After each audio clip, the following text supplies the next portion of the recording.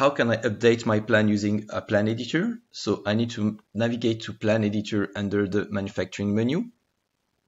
Then I can pick a manufacturing order. So this manufacturing order is for a tool, a saw.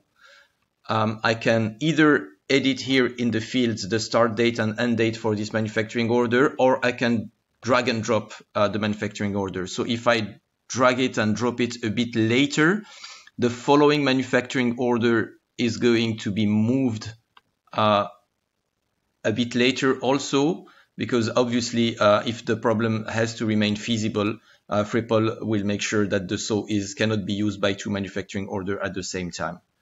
So that's one of the things I can do. I can also change the operation of a manufacturing order here in this name of the manufacturing order. This is the name of the operation. I can change. I have a drop-down menu whenever it's possible to have alternate operations, and also I can pick a new resource for a given manufacturing order. So if we take this manufacturing order, for instance, it's saw chair leg.